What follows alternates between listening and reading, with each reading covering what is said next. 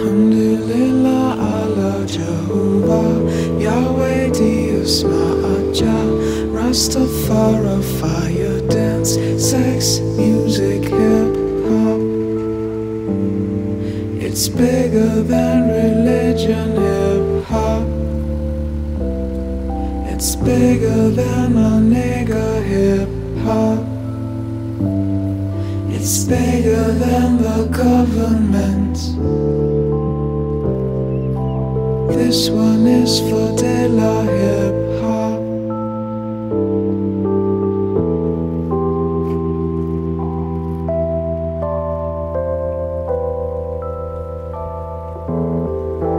We ain't dead, said the children, don't believe it. We just made ourselves invisible.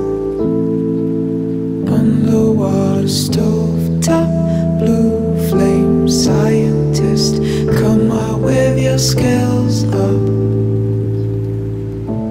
Get baptized in the ocean of the hungry.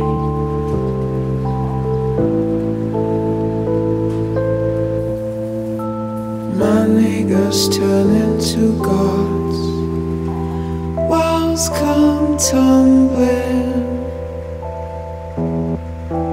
Alhamdulillah, Allah, Jehovah, Yahweh, Dios, Mahaja, Rastafari, fire, dance, sex, music, hip-hop.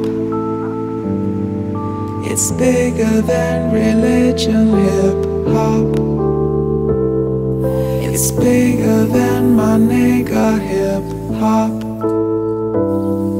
It's bigger than the government.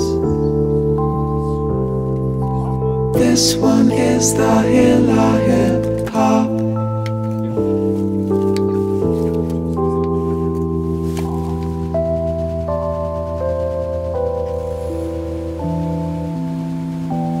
Told you we ain't dead yet.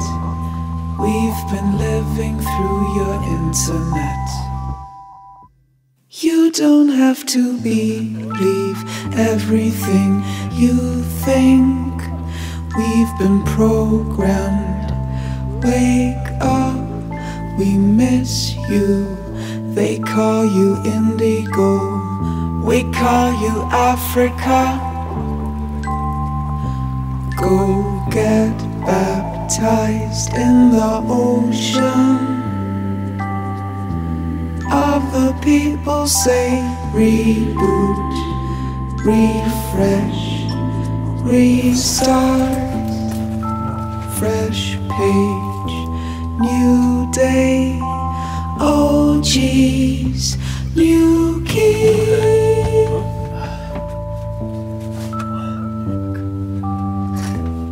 Zur Heizung. Das schaut eh schon leibend aus. Ja, jetzt das ist so kleine, so ein Winkel einmal falsch ziehst, haut es dir irgendwo anders viel später erst rein. In der Skizze. Das ist anders passiert. I mean, the scaffolding's easier when it's a thing, but it's fine. It's ladder. Was? The wall's so nice and it's nice roomy, but there's a lot of strawberry. Is this also kept different ones? I write Quake from the Bay Area, CBS Lord's Cruise. Started writing in 1986. And in 1992, I met Lord Bazaar and was asked to start a chapter of Lord's Crew in the Bay Area. And I did that, started the Lords in the Bay. We built it up fairly well. And around 1996, one of the members of the Bay Area Lords, Jolts, was abroad traveling to Europe. And in Berlin, he had met DJ Phekt and Shu in a train station. He kept in correspondence to him, staying with him for a few weeks, I believe. And then once he came back home, he asked me if I would send some packages out to Austria so they could be exposed a little bit more to American style graffiti, you know, and what we were doing. So I started corresponding with Phekt and Shu and trading packages, you know, sketches, mixtapes, different things, just turning each other onto our cultures, you know, and the fact that maybe the variation that you have by, you know, European hip-hop versus American hip-hop.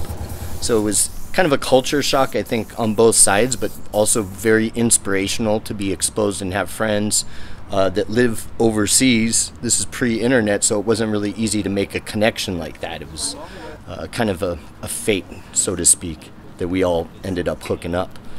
So I kept in contact, and we were exchanging packages back and forth, and eventually they asked if they could come out. So they rounded up the whole crew, the whole chapter out here, and they stayed with us in 1998 and got to meet the whole crew in the Bay. And we were painted, we did all kinds of things, exploring together, you know, sightseeing, showing them around the Bay Area, turning them on to our food, burritos, and music, you know, local Bay Area hip-hop that we're heavy into. So we all got along really good. It was rather surprising how it all seemed to niche together perfectly, where we felt like we probably already knew each other in some sort of way.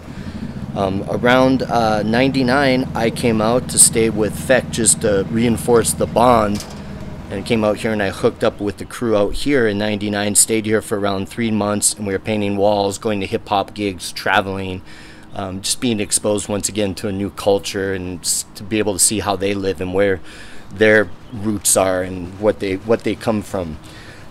We ended up just having a wonderful couple months where we were painting every day, eating together, having meals, you know, and these guys became my brothers. And that's a bond that still exists today, stronger than ever probably, as you can see from the results of the art increasing and getting that much better, raising the bar, so to speak, helping each other bring it to the next level. Well, the first couple days that we got here, the weather was supposed to be nice. It ended up raining, so it was a little rough, a little cold. Reminded me a lot of San Francisco weather, actually. And we were delayed quite a bit, but due to Nychos and Shu's hard work, we caught up real quick, and this production's looking amazing. My first impression of the harbor of Linz was kind of mind-blowing.